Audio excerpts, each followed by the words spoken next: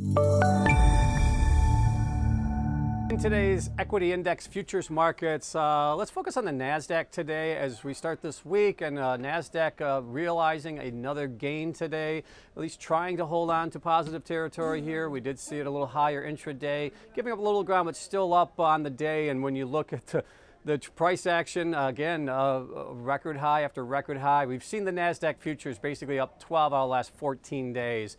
So a continuation of this rally. And when you look at the rally from the October lows, it's very substantial as we continue to see most of the major equity indexes rallying significantly here in this last quarter, and particularly in the month of December.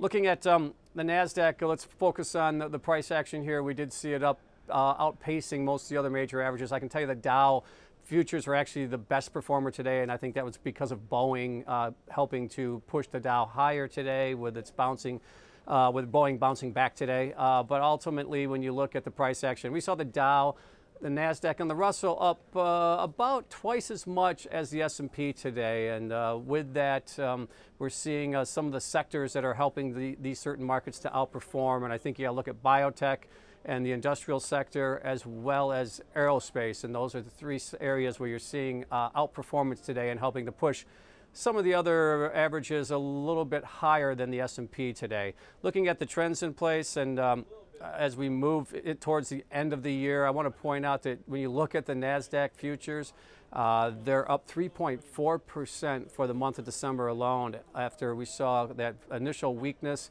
we're seeing nice strength here as we continue to move towards the end of the year. And going back, as I mentioned, to those October lows, those October 30 lows, we saw a low of 74.94. Now we're trading up around the 87.25 level. So you're looking at a better than 16% gain in just the last 2.5 months alone. So once again, momentum shifting towards the upside as we continue to see the trade situation resolve itself and move into 2020 on a positive tone. And that's certainly helping to boost the NASDAQ futures once again today.